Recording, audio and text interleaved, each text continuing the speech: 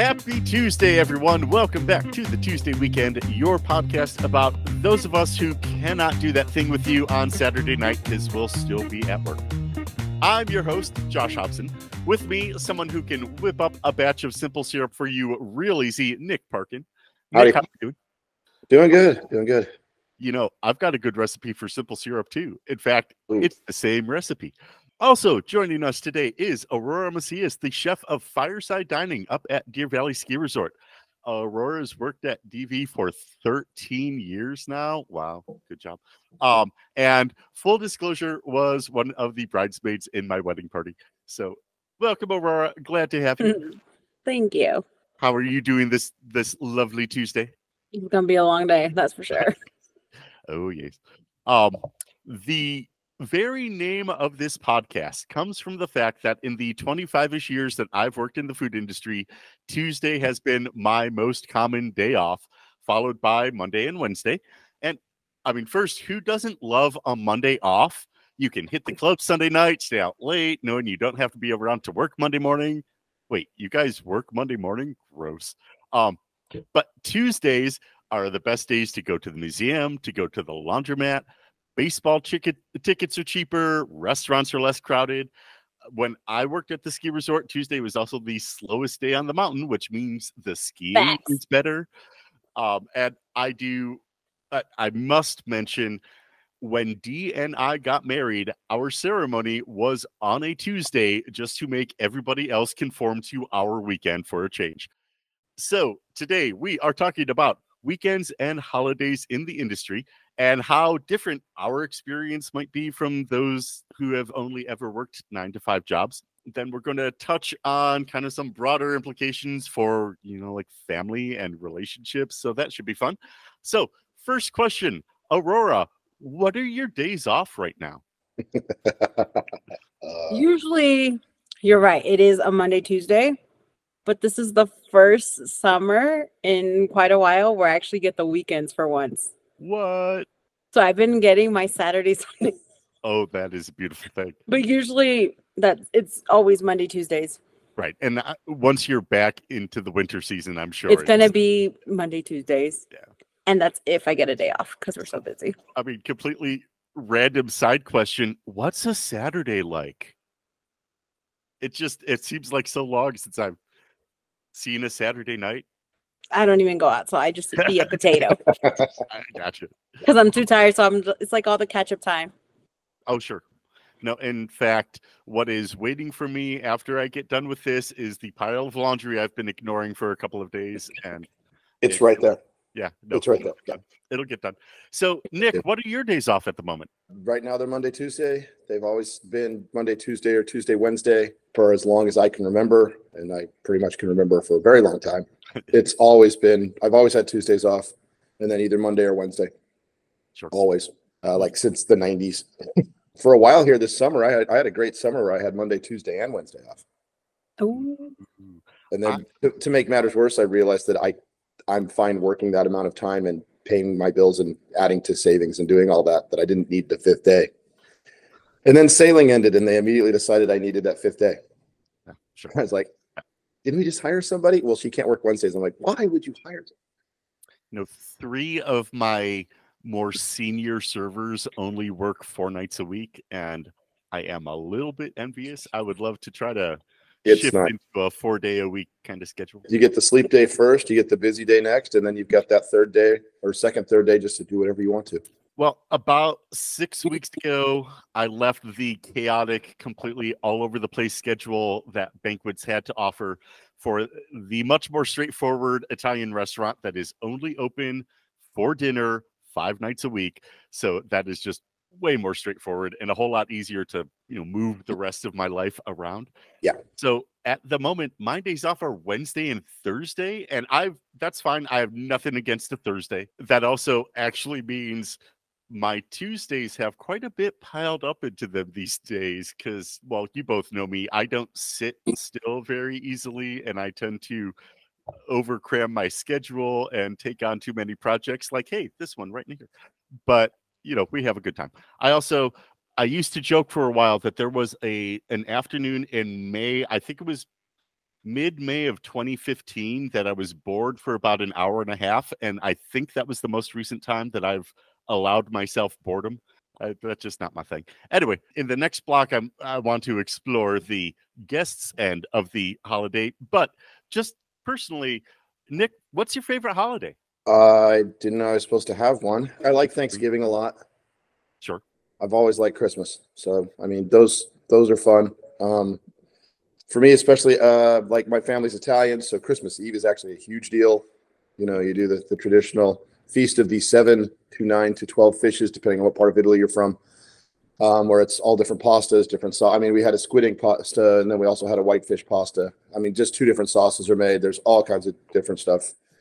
You know, do the whole traditional thing with the family and all that.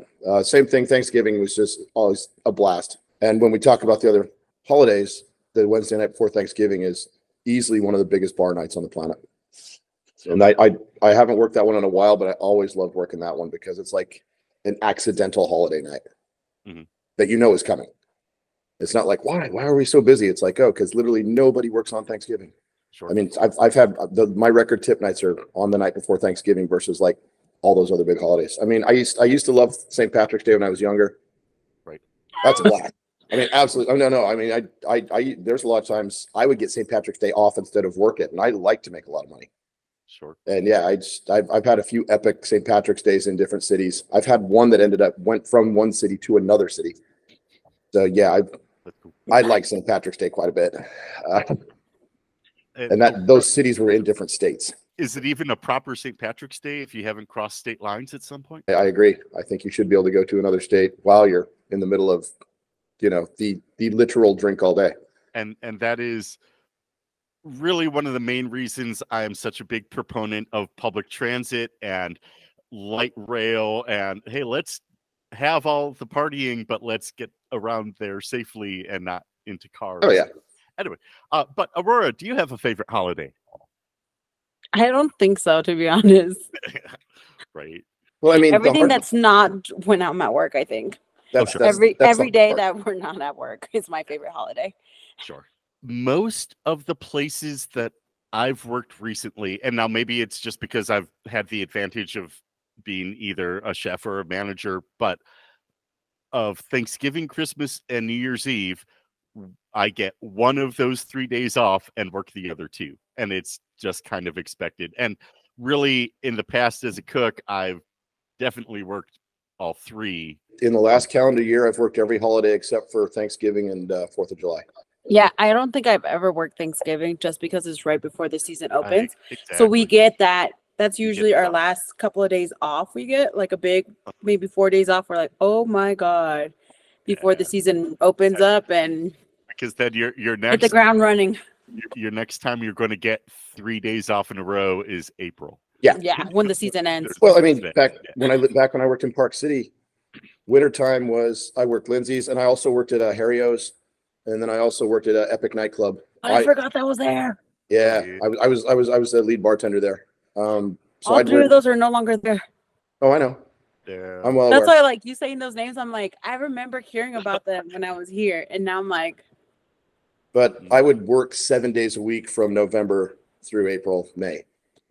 And then summer comes around, and like we'd go up and like, oh, so what Saturday do you want to work this month?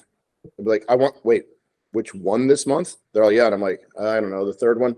Okay, yeah, come back in 2 weeks, you know, and you get a Friday too. I'm like, ooh, because before they started doing all the summer stuff up in Park City, Memorial Day was the gateway to summer. Mm-hmm. I mean, as soon as Memorial Day hit, there was nobody. 4th of July was busy, and then nobody. Yeah. Like back in the day, and we used to outdoor retailers when they had it, and I know they have it again, but when they had it then, that was your savior because it was right in the middle of August. You made nothing all summer, and all of a sudden there's $50 million that's in Salt Lake and Park City for a week. And just throwing down corporate cards. I mean, that literally saved you monetarily in the service industry in Utah that 1 week, because the rest of the summer just is awful. Summers seem busier up there now than. Oh no, they're much busier. Oh, now? Yes. Yeah. Dude, no, you've got the rentals, you've got the zip lines, you've got the golf, you've got the mountain biking. Like when I first was up there, it just wasn't there. I think Park City is as great in the warm months as it is in the cold ones. Oh, it's fantastic. people should spread their vacations across the calendar. In fact, well, we'll get into this in the next block, but there's Hell Week, the week between Christmas and New Year's, that just really does not stop. And I've never experienced any restaurant have a slow patch between Christmas and New Year's. Mine does. Really? But it's location, plain and Sure. simple. That makes sense.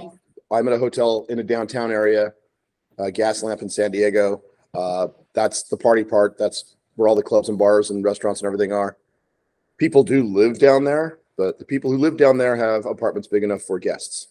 So anyone at my hotel is traveling. They're there one night. They're out the next day. They're not there for Christmas or the duration. So my slowest week was Christmas week. And this year there were people trapped here because of all the bad weather last year. Oh, sure. Like I had people, I'm like, stay, go to the beach. It's 80 degrees. Show your family you're having a good time. I know you can't be together. There's no way you're getting to Seattle. It is under like 3 feet of ice. I'm sorry, but you just make the best of it, I'm like holding my phone up. You have these, you can look at them and talk to them. Do that. It'll make you feel better.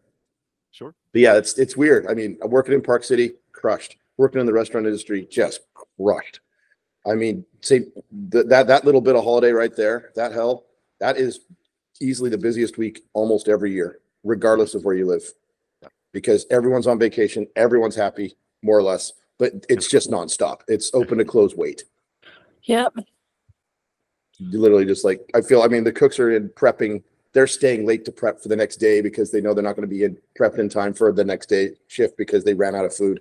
You go home, you nap for a couple of hours. It feels like you should. Yeah. Just sleep under your desk real quick. Take a cat nap. Like the banquette up at table 36 is real comfy. Yeah. Yeah, the booth upstairs is nice. The one on that corner where the sun doesn't hit is perfect. Exactly. You can get a good 8 hours there. No one will notice you. Somebody's looking for you. They're not going to even see you there. Yeah. Yeah, you're camouflaged. It's the same color as your uniform. Okay, well, we're going to take a quick break, but when we come back, we're going to talk more about Hell Week, because that's actually what I have outlined here. We're going to talk about this some more, because, yes, people outside need to understand. So leave us a like, tell your friends about it. We will be right back.